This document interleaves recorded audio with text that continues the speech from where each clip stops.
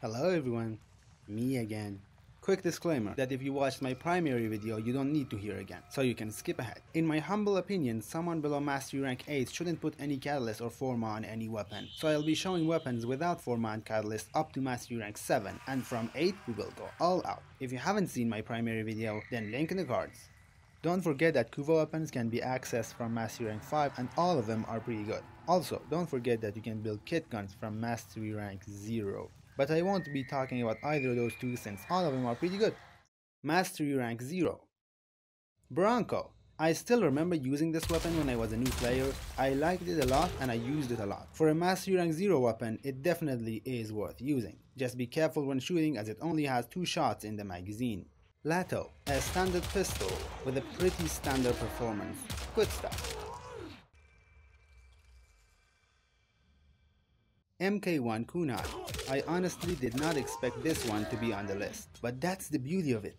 Until you don't actively look for good weapons, some will just be hidden gems. MK1 Kunai has the most DPS in MR0 weapons, not because its base stats are good, but actually because it has 2 innate V or Madurai polarities. Mastery Rank 1. My favorite Mastery Rank 1 secondary is...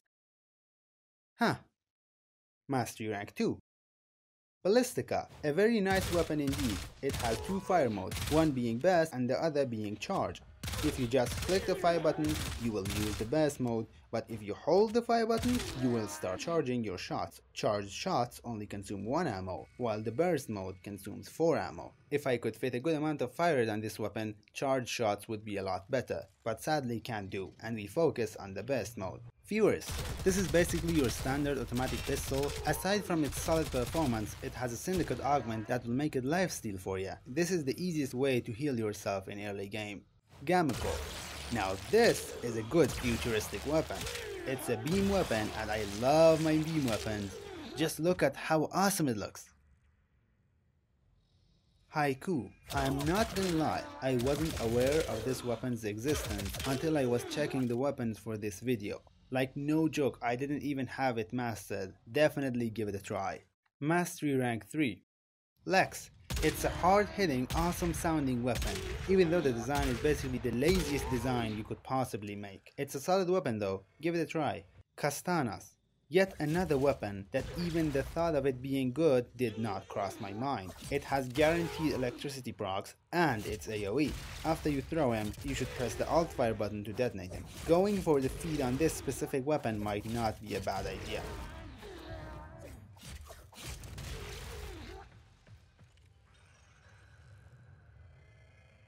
Mastery Rank 4. A Furus, the dual version of the Furus, but you can't use the lifesteal augment on it anymore because DE. It has more fire rate and double the magazine, but not double the reload time, so it's a better version. Angstrom.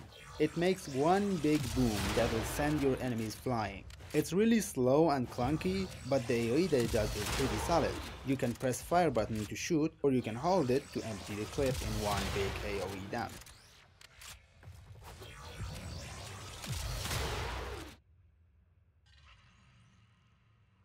Bronco Prime. Now here is the first Prime secondary that I'll be recommending. This specific weapon is pretty easy to get as it has no rare parts, so don't be intimidated by the shiny Prime that is in the name. Vasto. If you like how Lex works, you might just love this one. It's a little bit different, it's more about fire rate and reload, but it's the same style nonetheless. Mastery Rank 5. Atomos.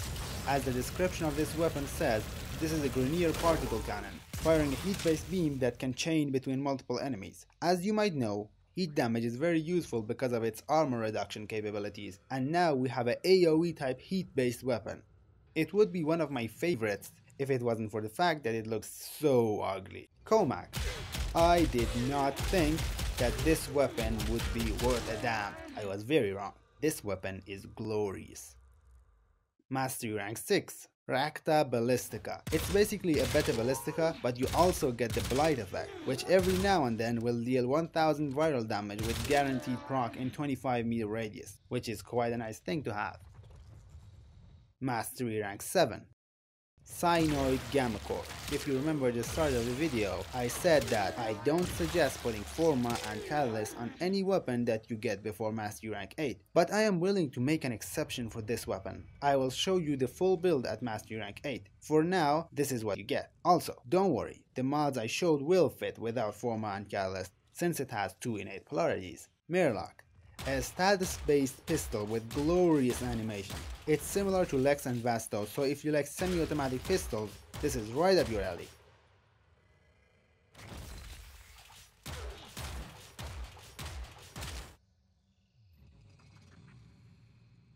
Hystrix. All I need to say is, it has guaranteed procs on each mode. Heat and electric mode have 10% more base damage compared to the other two, and given how good heat procs are, yeah, just use the heat mode. Mastery Rank 8. Cyanoid Gamma Core. As promised, I will show you how good Cyanoid Gamma Core performs with a full build. It's glorious against Grenier. Against Corpus, it's just cruel. Akairos, AoE homing rocket launcher. Even though they are gloriously good against trash mobs, they kinda suck at killing any sort of heavy unit. If you sprint while reloading them, you will reload faster.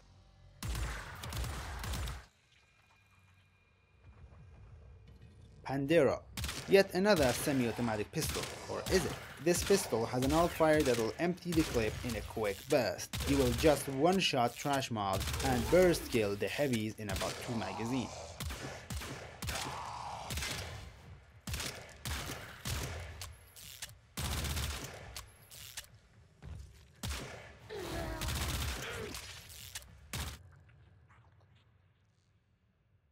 Velox, an automatic pistol with solid stats. If you empty the magazine, you will reload faster. Just look at the awesome reload animation.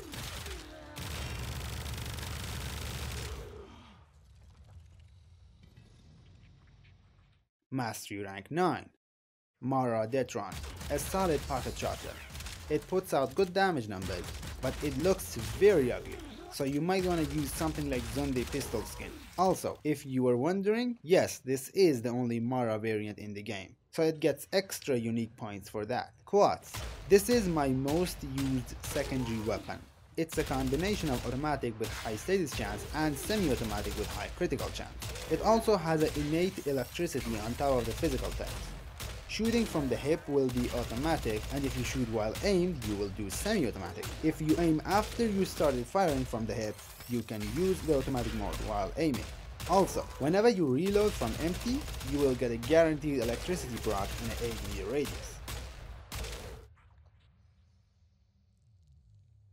Twin Grakatas will turn enemies into shreds at 20 rounds per second. It has high critical chance and good status chance. If you like having a lot of bullets and you want to get rid of them quickly, this is the weapon for you. But I hope you brought ammo mutation.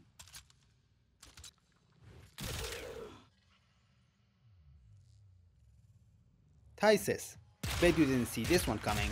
One of the best when it comes to semi-automatic pistols. It has massive status chance and innate corrosive damage, making it a monster of a weapon.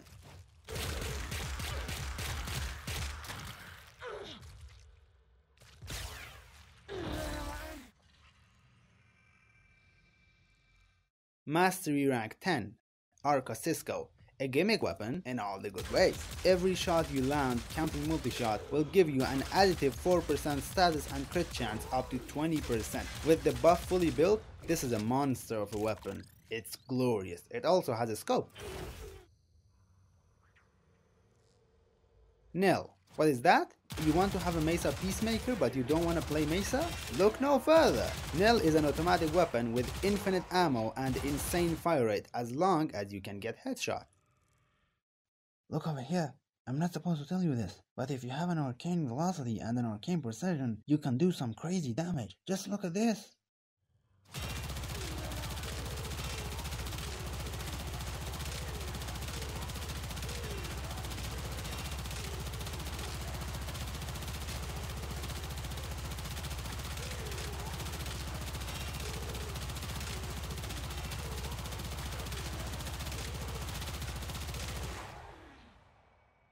Athodai. DEB like, hey guys, do you remember that one weapon that we introduced with Harrow? Yeah, the Nell.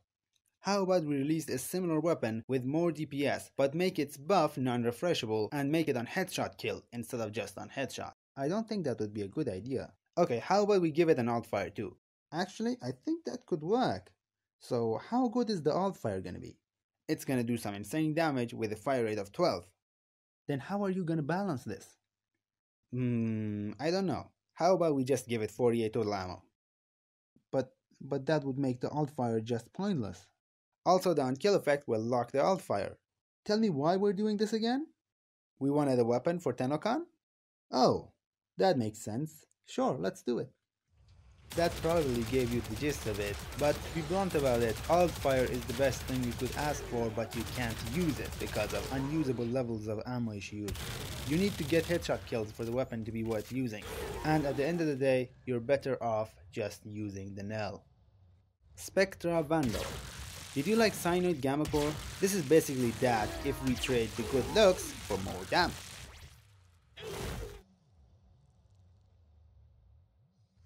Staticore. I honestly did not know how I was not exposed to the sheer awesomeness of this weapon earlier in Warframe. It's a 9.6 meter AoE weapon that can not just take care of trash mobs, but also take care of heavy units much faster than you would expect.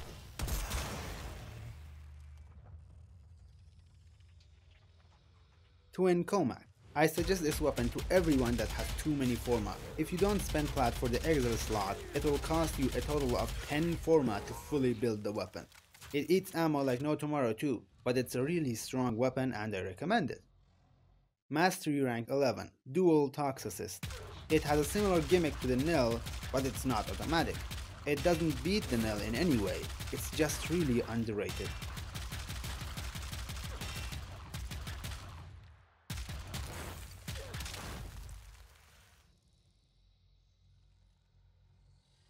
Prisma Twin Gremlins. With this weapon, be ready to pin your enemies to walls or bleed them to death. High critical and status chance, fully automatic with a speedy reload.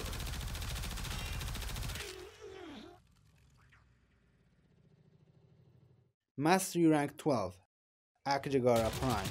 I honestly don't know how this weapon is not one of the most used weapons in the game. High critical chance, massive status chance, high base, high fire rate, and a quick reload. The only thing that I could say is bad about it would be the fact that it's semi. But with the damage it puts out, that hardly matters, because you're going to kill your enemies so fast. And using the weapon just has a good feel to it. Do you get what I'm saying? It hits hard. Axomadi Prime. If you love to get rid of your ammo in no time at all, this weapon is right up your alley. I didn't put Lethal Torrent on the build because it would make me run into ammo issues, but if you're planning to use ammo mutation, then sure, go ahead. Mastery rank 13, Piranha Prime. Another pocket shotgun with amazing performance. But what makes it really shine is its gimmick. If you kill 3 enemies in 2 seconds, you will spawn a second Piranha Prime, which will double the magazine size and you will get 40% more fire rate. As long as you keep getting killed, you can keep the buff active, which turns the weapon into an absolute monster.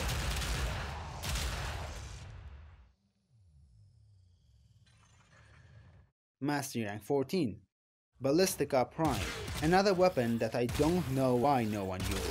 It's a silent weapon that deals ridiculous amounts of damage. You can put lots of status effects on your target with the burst mode and finish the target off with a fully charged shot. And as a bonus, if you kill an enemy with a fully charged shot, it will turn into a ghost that will fight for you for 7 seconds.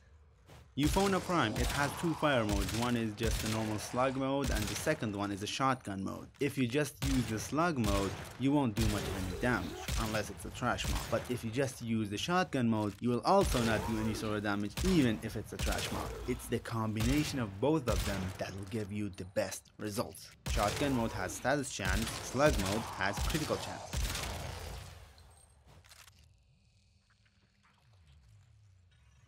Sicorus Prime. To be perfectly honest with ya, I didn't even know this weapon existed before making this video. It's a best semi-automatic weapon with good overall stats, but what I really like about it is how no one uses it. I literally have not seen a single soul use this weapon, and for such a weapon, it surely performs good. What is your favorite secondary weapon in Warframe? Tell me in the comments below. If you want me to make a specific kind of video, don't be shy to ask. If I showed at least one weapon that you were not expecting, and you will like to use, then give the video a like. And if a weapon blew your mind, then make sure to subscribe. Bro, I think people like your videos so much they all subscribe twice. No, I don't deserve being double subscribed to. Once is more than enough. That's all I had to say. See you in another video and bye bye. I think he's an actual idiot because I was laughing at the fact that he has so few subscribers and he thought I'm complimenting him. What an idiot.